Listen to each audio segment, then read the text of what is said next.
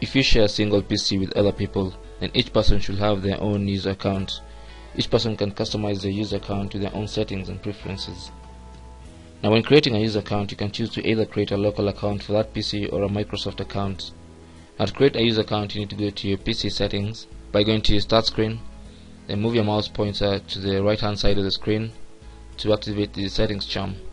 Now from the settings charm, click on settings and then click on change PC settings. Then you want to go to accounts and go to other accounts, and it should give you the option to add another account with a plus sign. So you want to click there to add another account. Now you should see this because Microsoft encourages users to link their Windows 8 user accounts with an online Microsoft account. This enables you to download and install Windows 8 apps, as well as synchronizing your settings across your Windows 8 devices. So if you want to create the new user account using a Microsoft account, you can just enter the email associated with that Microsoft account. If you want to create a local Windows 8 user account, there's an option at the bottom that says sign in without a Microsoft account. So that's what you want to click on, and then you're going to click on local account.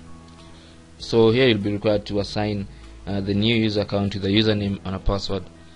So just enter the username like that, and then select a password. Then you can re-enter the password to confirm. Then you can put the password hint and then click on next. One more thing, if you're creating a user account for a child, then you need to check on this box so that Windows will turn on family safety for that particular user account. If not, just click on finish, and that's it. You should now be able to see the new user accounts you've created there. So that's how you can create a new local user account on your Windows 8 PC. Thank you for watching. Ask any question you have in the comments box below this video, and don't forget to subscribe and tell a friend. I'll see you guys soon.